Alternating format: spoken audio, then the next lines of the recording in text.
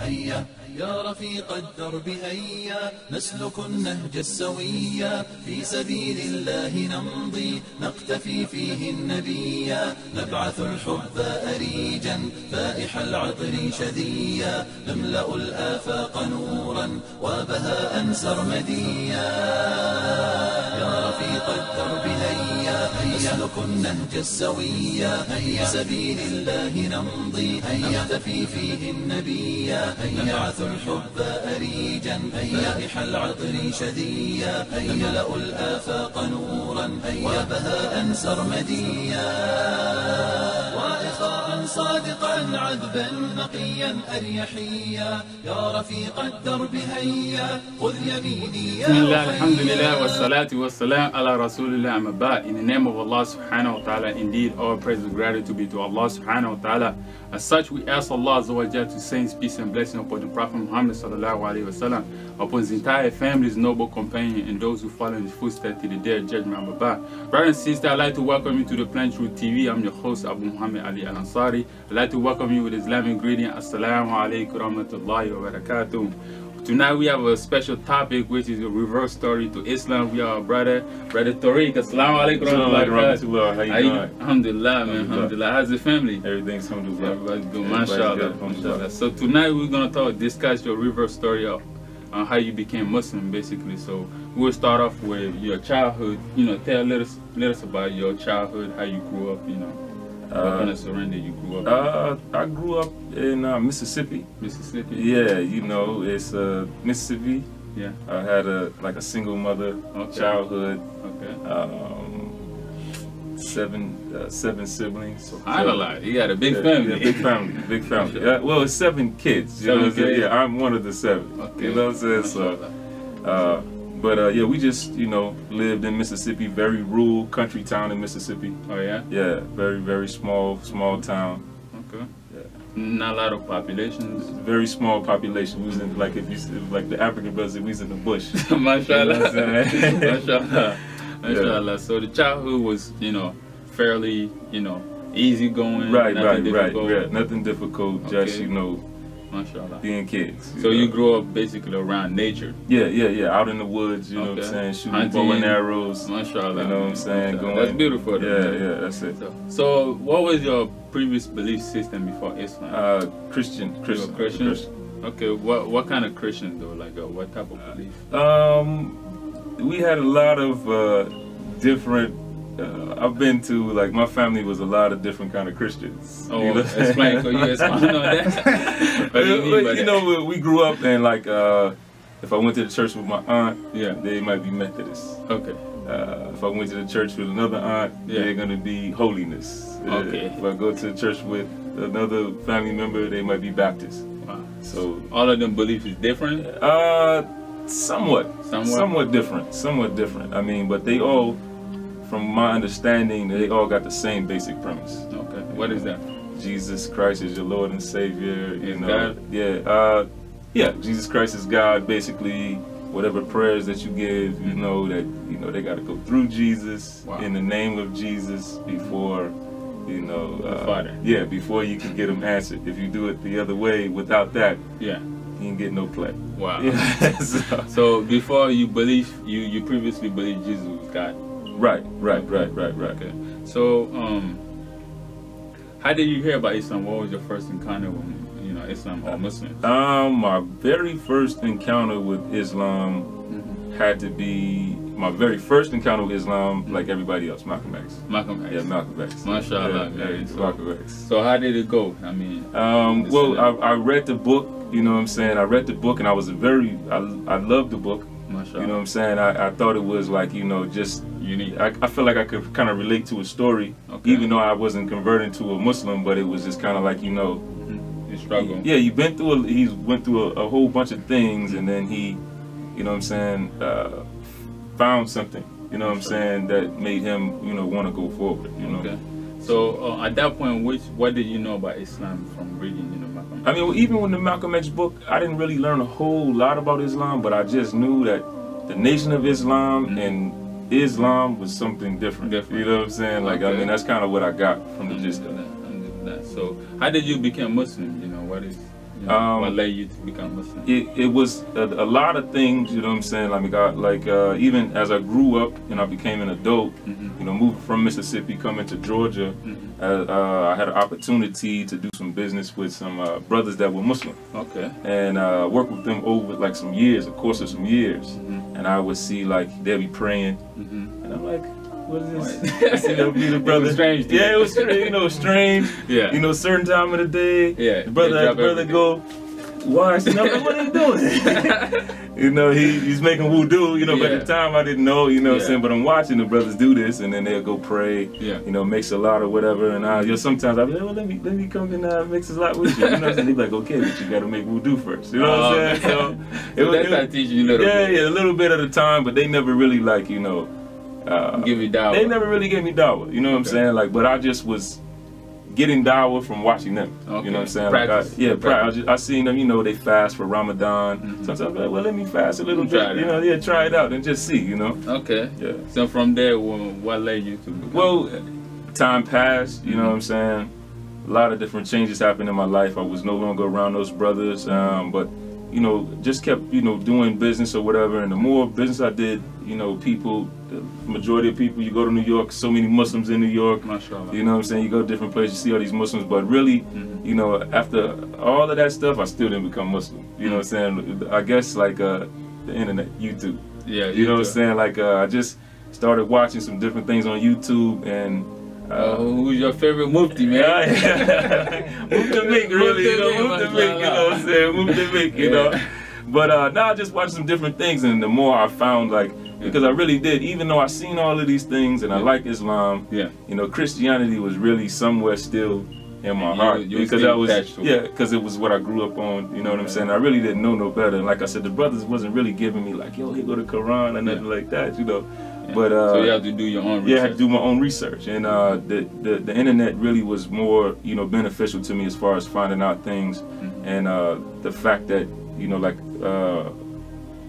I never knew that Muslims believed in Jesus. Wow. You know, so that was a really big shock to my system. Oh yeah. Yeah. Really, when I found that out, you know, I was watching these videos, a series of videos, and but they were just giving this information. It was like kind of almost indirect dawah. The video was like a video of indirect dawah. Allah's the best of planning. Alhamdulillah. Mashallah. And but it just gave me so many details, you know what I'm saying, about, you know, what Muslims believe in Jesus. And I saw that, you know, what they believe, you know what I'm saying, is not really like they're, you know, putting Jesus down or anything, but they really just clarifying things, you know what I'm saying? Okay. You know, really getting rid of a lot of extra stuff, you know what I'm saying? Like, because it's like, when you think about it, at the end of the day, if somebody tell you, okay, there's a God, everybody, we all know there's a God, but you can't talk directly to God. Yeah. You know? Why not? Why not? He's God, you know? Yeah. But, you know, when they clarified that, you know what I'm saying, for me, and I was like, oh, that makes sense. Why not, you know what I'm saying, that Jesus is still important, you know what I'm saying? Jesus is still the Messiah, you know? So to me, it wasn't like I was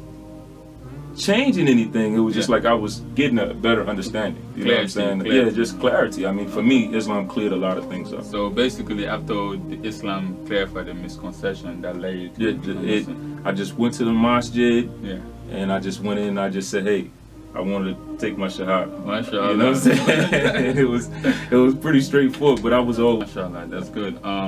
You know, there's sometimes when people revert to Islam, they say when they revert to Islam, they have this tremendous peace they feel within. Did you experience anything like that? You know what?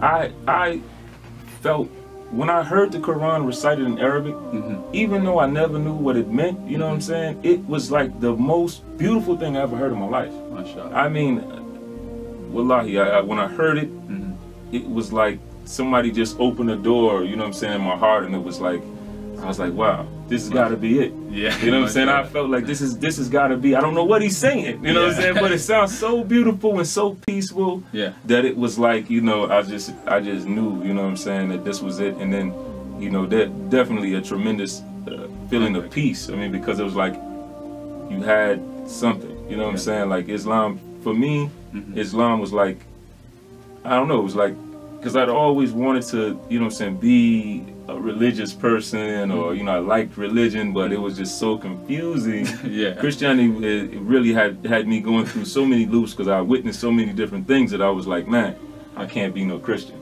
Yeah. But I was just kind of still a Christian, but just not really a Christian. You know what I'm saying? But that's the only thing I knew, you know? Yeah.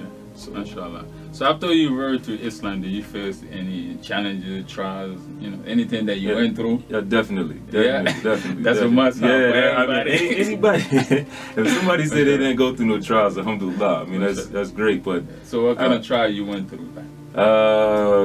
Family, friends, like, you know, I mean, instantly, you know, your life is something different. Upside down. Yeah, I mean, it's upside down. I mean, because even if you know, are a Christian, it's still things that you do. Yeah. You know what I'm saying? That's haram in Islam. Okay. You know what I'm saying? I mean, you know, drinking and stuff, it's not really something people be like, oh, well, you know, in Christianity, it's not that big of a deal. You know what I'm saying? And then, you know, of course, socializing, you know what I'm saying, going these places, going those places. I mean, you know, so that was tough for you. Yeah, I mean, it's tough because, you know, you get used to doing that. Yeah. All of the people that you hang around do that. So, you know, it's like for you to go back and forth and just be like, just tell everybody, well, I'm not coming, or I can't come. You know what I'm saying? That was a shocking. Yeah, they're like, what's up with this guy? This guy's a stranger. Yeah, you're a stranger, man. Mashallah. Yeah. So, what about your family? How did they react? My family, you know, they kind of took it wrong way. Yeah, well, like my close family, as far as like my mom and all of that, you know, my mom, she was supportive. You know, she didn't really give me any kind of static or anything about it. Yeah. You know, and my siblings, you know, they didn't really trip on it, but like my aunties, you know, they all like super religious people. Oh, okay. So they, you know, they go to church or whatever. Yeah. And they felt like you betrayed Jesus. Yeah, they just like, you know, they, you know, alhamdulillah, but over time, you know, when I got a chance to talk to them about it and just kind of clear some things up, you know what I'm saying, you know, alhamdulillah. What about the friends? I don't have a lot of friends that from. So mashallah, that was easy. Yeah, that was easy. You know what I'm saying? So how much Islam impact on your life?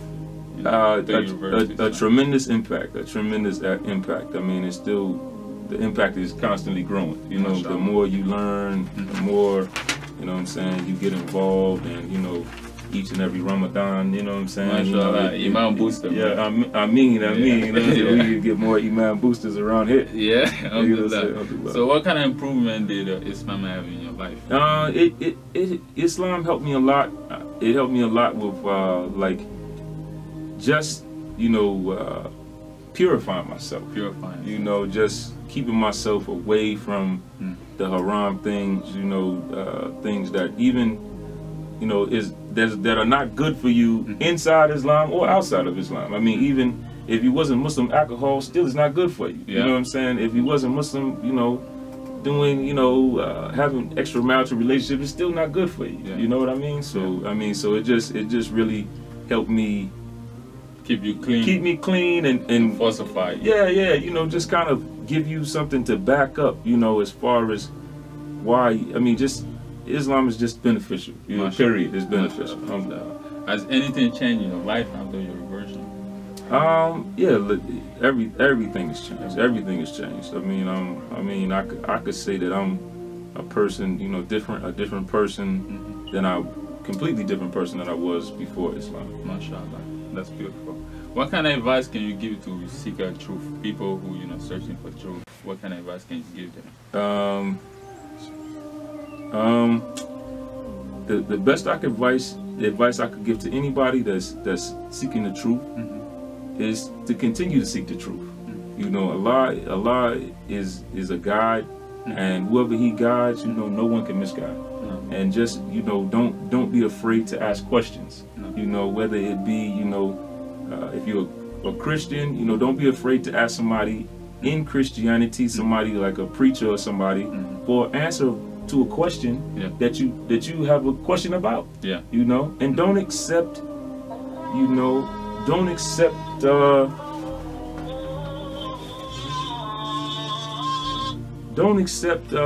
people not answering a question. You know what I'm saying? Don't just let anybody put you off. You know, find out the truth. You know what I'm saying? Whether it offends somebody or not. You know what I'm saying? And also, if you're curious about Islam, you know, then ask somebody, a Muslim. You know what I'm saying? Don't be afraid to ask a Muslim, and don't believe every single thing that you read on YouTube or on the internet, because there are some websites and stuff that, you know, like a Muslim. That seem like they're a Muslim website, but they're really there to mislead people. You know, and they're giving false information or directing you, you know what I'm saying, in the wrong direction. And even some sites that are deviant. You know, so I just say, you know, be mindful. But the best way to do it, I think, if someone's seeking truth or information about Islam, is to find a Muslim, you know what I'm saying, or go to a masjid, you know, and, you know, ask questions there. You know, and that really could put you on the right path. Inshallah. What kind of advice can you give to people who are following the similar path that you took?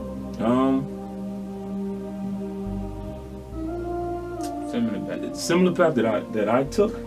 That I took into becoming a Muslim. From Christianity, you know, looking to you know, being engaged with Muslims, being interested, you know, knowing about Islam, seeing the practice, you like it. So what step, you know, sometimes, because some people, they like everything, but they need a little extra step, you know, to take. Okay, the advice I would give them is, you know, you're not promised tomorrow. Okay. You know, the advice I would give you is, you know, I would let you know from my perspective, what I've seen myself, this is the truth. Okay. You know what I'm saying? This is, Islam is the religion that clears everything up for me. You know, the questions that you have about, you know, what happens after you die? What's the purpose of life? All of this stuff is answered inside of Islam. You know, and if you're curious about it, and you know, you're around people that are Muslim, you know what I'm saying? Get engage those people, you know, ask them questions, even if they're not giving you dawah, you know what I'm saying?